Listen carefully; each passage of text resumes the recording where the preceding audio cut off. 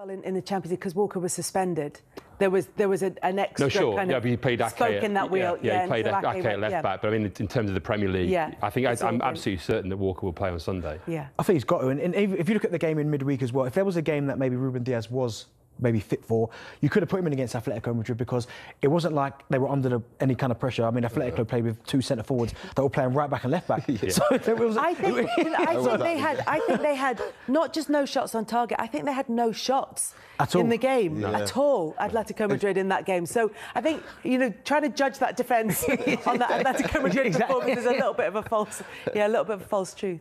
But it's true what you're saying about Atletico Madrid. I was at the game and I was looking at the game. I couldn't believe what I was actually seeing. I thought to myself, they're going to go for it, because they can't. The players they played up front, you can't play counter-attack football with, because they're not quick enough.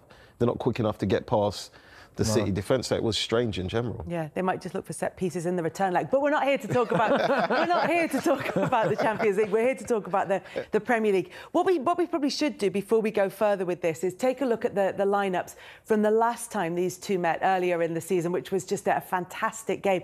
Just to give us an idea of who we're looking to put into each hole. They both went 4-3-3 in that. Imagining the same sort of thing for this game on Sunday, and of course there were injuries in there as well. When we're talking about the defensive line, if possible, City would like to go with that one, but it might well be that Diaz isn't fit. For Liverpool, Trent Alexander-Arnold wasn't available for this one. They've got him back, and they've had a couple of games. That could be one of those decisions that turns out, or one of those situations that turns out to be a considerable one for this game. Absolutely, because listen, we know James Milner would never let you down 100% all the time, but when you talk about that extra bit of X factor, that quality, and the relationship that Trent has with Salah as well, I think it's going to be vital. So yeah, you putting him back in, I think again you'd say that's Liverpool then at full strength. And you've seen Trent certainly the last couple of months, his form's been absolutely sensational. I mean, he's fantastic in the week.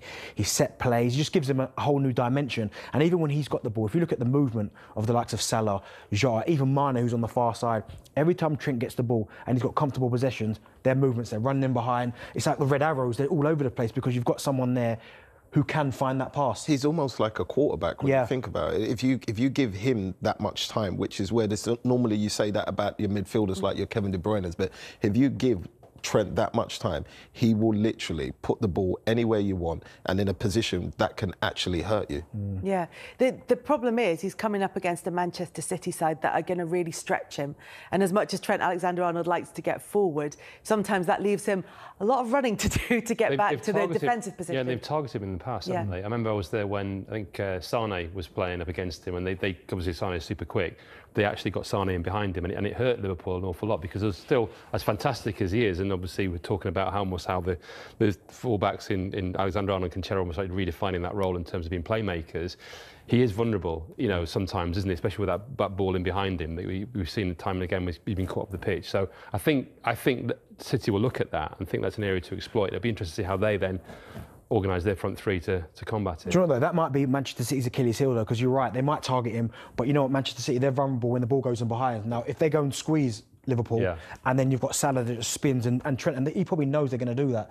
If they do come onto Liverpool and then Trent just keeps spinning it in behind, Salah, Mane and Jota will have a field day. So I think Manchester City might have to look at this and go, well, yeah, we can target him, we can get him behind Trent, but if we try and press him and squeeze him up the pitch, all it takes with someone of his quality, or even Van Dijk, to be fair, he gets the ball, he plays that long pass, they squeeze up, and Salah knows that. If they just keep spinning in behind, that might cause Manchester City problems all day. Does it make a difference then who Jurgen Klopp chooses in the centre of defence here? Because it was Konate in the Champions League who, yes, scored, but was also culpable for the goal that Liverpool conceded. So what do you think comes into his thinking there? Is it Konate? Is it Matip? What do you think? I think the biggest thing that he will have to do, especially to allow Trent to do what he likes to do best, is for me, he has to play Henderson and Fabinho. He has to play. He can't play one of them, because that's stretched too far, because City go from one side of the pitch to the other so quickly that the midfielder most probably won't be able to get across to help Trent. Whereas if he plays both of them, they can kind of just say, all right, you take care of the left, I take care of the right. And that allows their fullbacks to bomb forward, and they won't really get hit on that counter-attack either.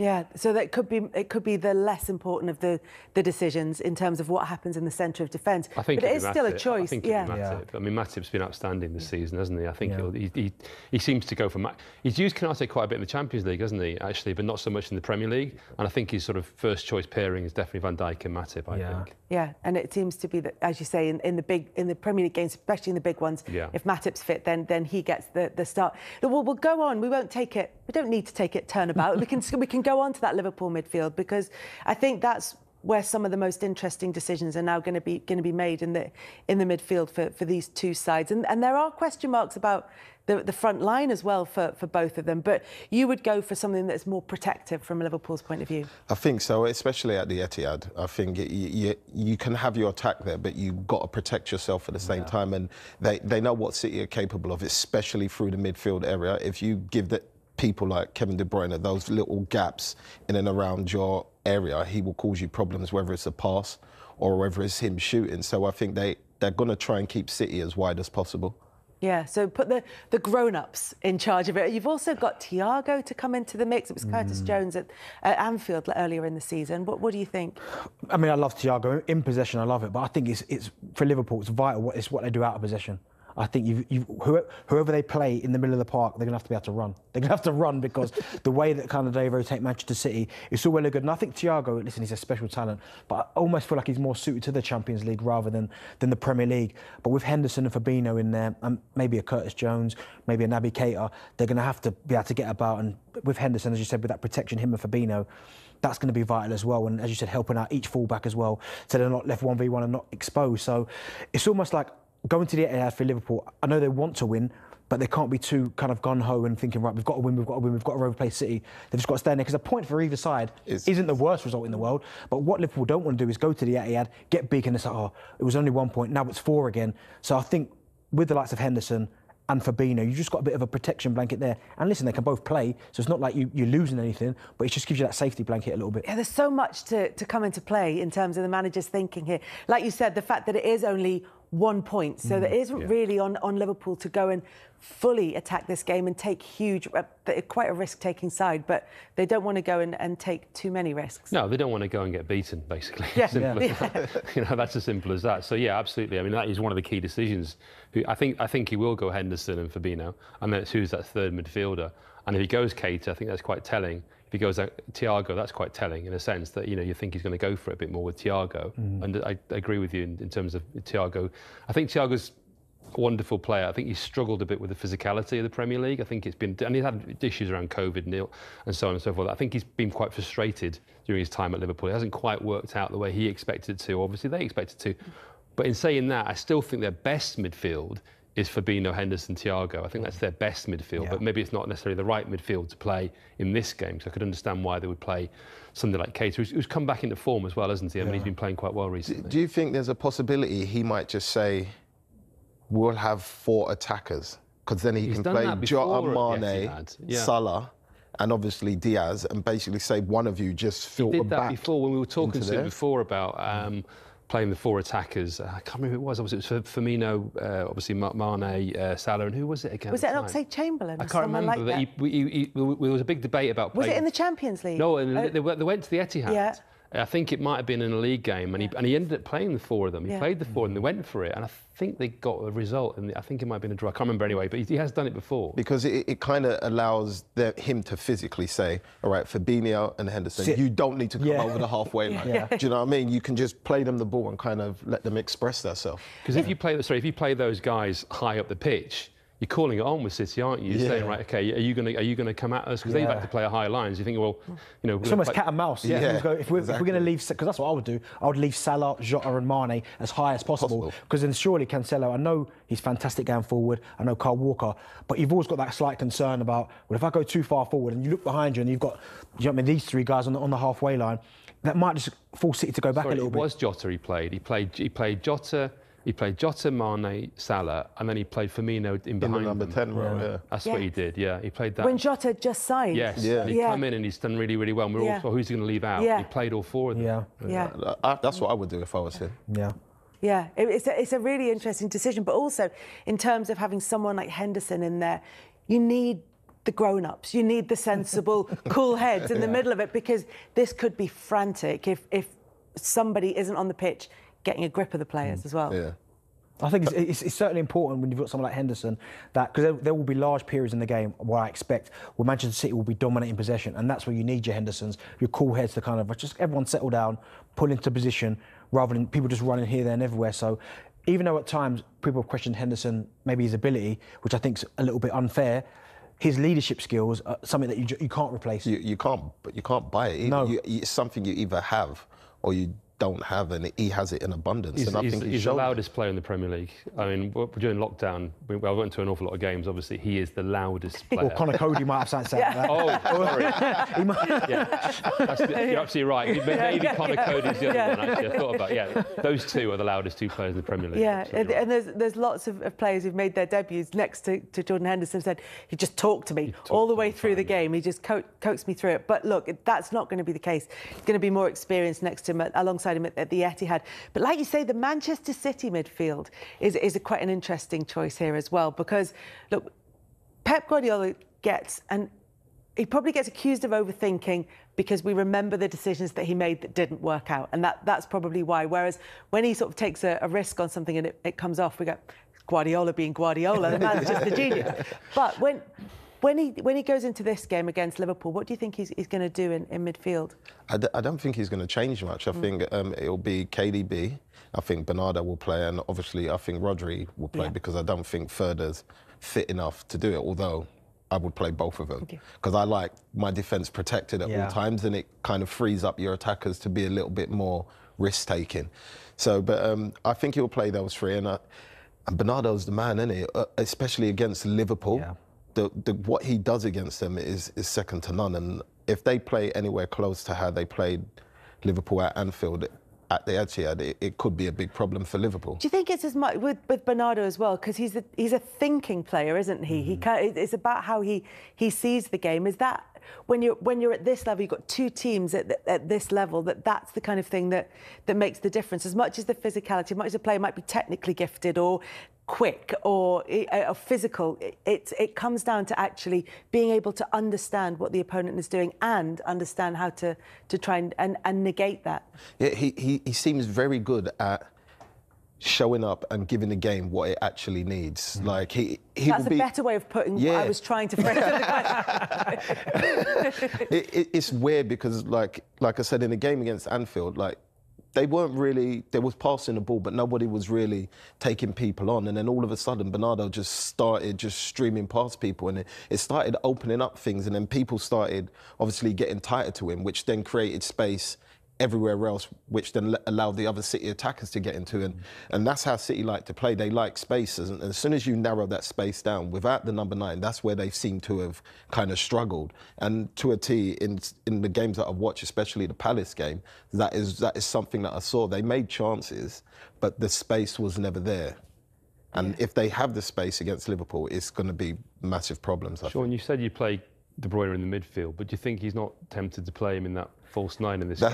That's what I said to Benny as well before. Right. That's normally what he's done in the bigger games. He normally plays like Bernardo and Kevin normally just like a pendulum, and then the wingers pretty much do what they want. I think that will obviously influence his midfield choices, won't it? Really? I mean, I'm fascinated where he'll play De Bruyne and Bernardo, whether he plays one of them through that middle area or not. I think if he does, I think it will be more Bernardo that starts in that number 9 area, because he will naturally do it, and Kevin normally runs from deep in behind like a third man run sort of thing. So I think that's the way he will go. But like we say, it's Pep. You never actually know who he's going to play. You never seem to see the best either of Gundogan and De Bruyne in the same midfield. You look at the period where De Bruyne was out and Gundogan really steps up. We've not seen Gundogan in that same type of form. And I don't know, do you think them two can play together? It was the same because I had the conversation before, and everybody said the same thing about Bernardo. Because when De Bruyne was injured, that's when all Bernardo's goals were coming. Yeah. And it's hard to say they can't play together, because we've seen them play together and we've seen City pick up results. Yeah. I just think when they do play together, one of them loses that stamp of authority in a game they would have had, if that makes sense, rather than they can't play together. Yeah. They can, but... You lose one of them. Yeah, you lose a bit of that person, because Kevin does everything that humanly possible. As an attacker, you know what it's like. If you had a guy behind you that could pass the ball like that, you just don't even need to call. You just make your little movements, and he puts the ball on the money most of the time. But I think the point you raised as well, Jason, is a really good one, which is you can't talk about City's midfield without talking about the front three, because they're interchangeable. Yeah, that's right. And obviously then, if you say, so you're saying those three, but then you're saying you're leaving out Gundogan, aren't you? Yeah, I don't be think. Surprised if he leaves out Gundogan. I don't think Gundogan starts this game. Okay. Yeah, I actually don't think he will start. I think he can start Kevin and then even put Kevin beside Rodri a bit deeper, because it keeps him away from like the press from the midfield as well, and he can influence the game from a lot of places on the pitch. So there's a lot of ways you can go with the team that he puts out because of how talented they all are. Yeah, and they can all do different. Yeah, exactly it. So it's because it's not just about how we're going to set up. That's almost the most straightforward part of it. And it's not just about, well, then, OK, we're going to have 3 in midfield, 3 up front, and these people can all do this job. It's like, well, I've got 3 players who can go on the right-hand side here, 3 players who can go on the left, and they can all interchange throughout the game as well. It's not just that when we see them line up at the start of the game, that's how they're going to stay. Yeah, and obviously then if you pick that midfield 3, then what do you do further forward? Because then you're thinking, well, Foden, Sterling, Mahrez, Grealish, one of those is going to miss out, aren't they? I think Grealish. That's the nature of playing at a club like City and Liverpool. I don't think any of them necessarily deserve to miss out, but Pep always seems to see something in a game that he says, OK, I'm picking this player because I've seen the way he defends, sort of thing. Whereas a normal manager would just say, he's in form, he's going to play. Whereas Pep doesn't. He reads the game and sees it completely different. And I've watched games and it's Bernardo and Kevin in the midfield. And then at one point in the game, they're both on the right-hand side. And I'm like, so where's the midfielders gone, sort of it? But it works because they overload one side so much that it drags the whole rest of the team across. And then there's this big gaping hole for like Rodri, and the attackers come into play. In another side, it might look unbalanced, but with City, it's deliberate, and it creates a problem for the opposing side. Of all the outfield players for this game, is Phil Foden the most nailed on to start? Do we think, given his previous performances against Liverpool, 3 goals in his last 3?